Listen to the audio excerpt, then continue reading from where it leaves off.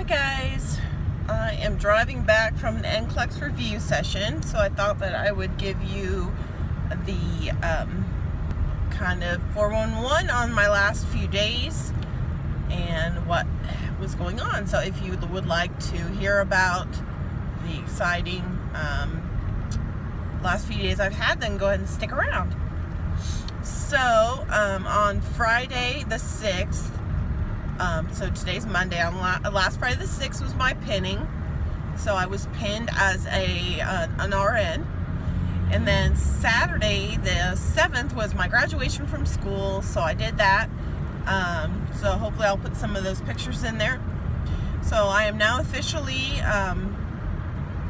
well, a graduate nurse anyway.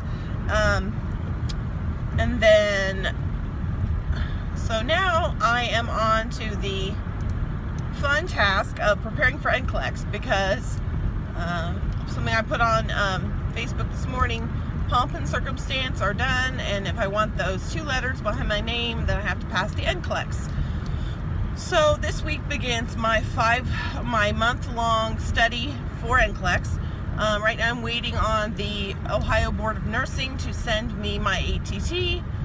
Some people from my program have already gotten theirs, but they were, I believe, mostly military people have gotten theirs, and the rest of us are just waiting. Most of my information is on the Ohio Board of Nursing.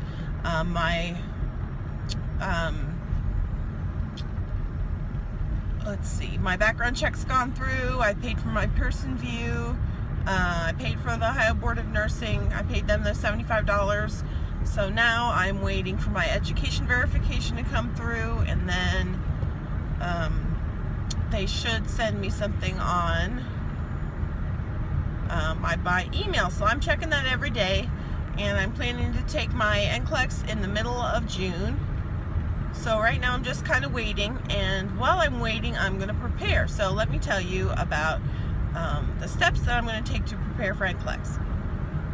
Okay. So right now I'm taking a local class called It Nurse. I actually already took this class once before. I took it back in spring break, and then we had our last semester, and now I'm taking it again. I'm actually not able to do the complete 3 days. I have kids I have to get to school and then get back off the bus, but I'm kind of getting what I can. Kind of just a little review there. The nice thing is that you pay for it once, and then you can actually go back. You can actually go back and take it as many times as you need to. So I'm just going to kind of go in when I need to and kind of review certain topics. The other thing that I'm doing is I'm going to use the NCSBN website. They have options for 3-week study plans, 5-week study plans, and a let's see, I believe it's an 8-week study plan. I'm going to try the 5-week study plan. You know, give or take a week or so. I may not, you know, do the whole 5 weeks depending on when I get my ATT. I'd like to take the NCLEX by the end of the 2nd week of June, so by the 14th probably. My instructor told me that after 45 days that the pass rate for NCLEX after you graduate goes down.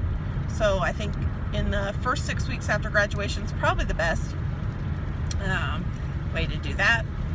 So I'm going to do that, and on the NCSBN website they have like a schedule that you can use. So a certain amount of hours every day. You go through the different,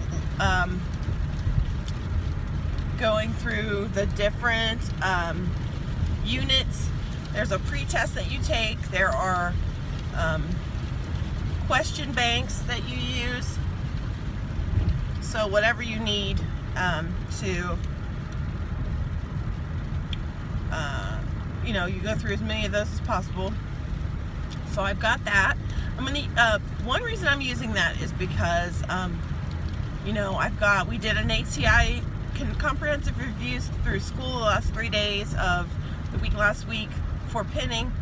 I did the It Nurse program, which is mainly content with, of course, some testing strategies as well, which is really useful because I feel like there's always more content that you can study to understand better, and there's always things that are difficult, like acid-base balance and EKGs and all that stuff, math.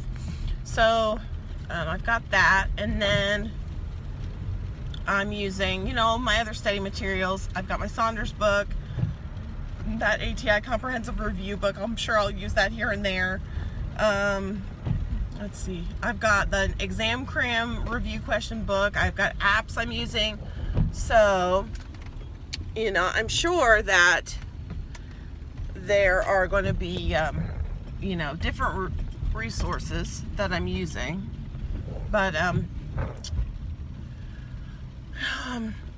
the nice thing is it gives you kind of that study plan, because I need that. I am not an organized person. I've got a family. I'm busy. So without a study plan, I'm just kind of not sure. Like, I'll study one day and maybe I'm not studying the right way or studying the right material, and I know I'm not going to get through all of it. I'm going to end up lacking in material, and then, you know, who knows, I may not pass. I really want to pass the first time. So I'm doing the NCSBN website, and I'll kind of, as I'm studying, I'll let you know how that goes. I am also going to use UWorld. Now, that's basically question bank, and it's got questions and then excellent rationales that I've heard. I haven't used it too much yet, but I've heard the rationales and the setup of the questions are exactly the way they are on the NCLEX. Now, I haven't taken it, so I can't tell you if it's true or not. But I've heard that, so that's going to be another good resource for me. You know, probably as I go on, I'm going to be doing more questions every day and reviewing the rationales. And then by the end of studying, that's mainly what I'm going to be doing. I'll be done with all my content review, and I'll just be doing questions. At least my experience with ATI, for me, doing the questions is super important. That's kind of where you learn where you're lacking and why questions are wrong, and you can review and all that stuff. Pharmacology is huge for me. My nurse program, I've kind of got a way to go through my meds, so I'm going to do that. So, I'm just going to go ahead and just hit it, start studying, and hopefully soon I'll get my ATT, I'll set a date, and then just go in prepared. So anyway, that's kind of how I'm going to do it. I'm going to study probably for the next couple, 2-3 weeks while my kids are in school. It's like 2 weeks at this point. I'm going to go ahead and study during the day while they're at school.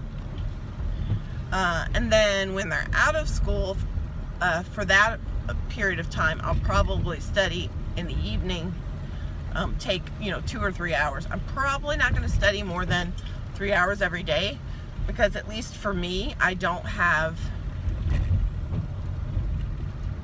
I need that break, and I'm not going to get a lot out of it if I try and study like 6, 8, 10 hours a day, on top of the fact that I've got a house to take care of and kids to take care of, and I want to actually have a social life, because I've been missing out on that for 3+ years going back to school. So it's a priority, but it's not my only priority. So I really want to keep it balanced as possible. And I know with the NCSBN website there's a pre-test, and I'm assuming that there's a post-test, and I think as you go through units and quizzes and stuff, you have to get a certain grade before you're able to move on. So I'm going to do that too. So anyway, that is my plan right now.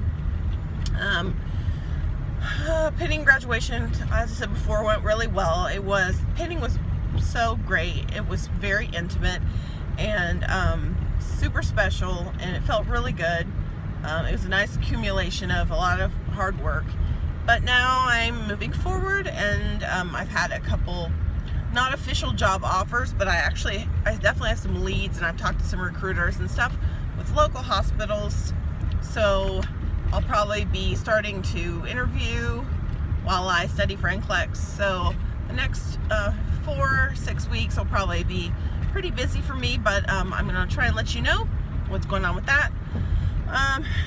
Let me know if you have any questions or any comments or any information that you would like to know. Like and share the video, and I will talk to you guys soon.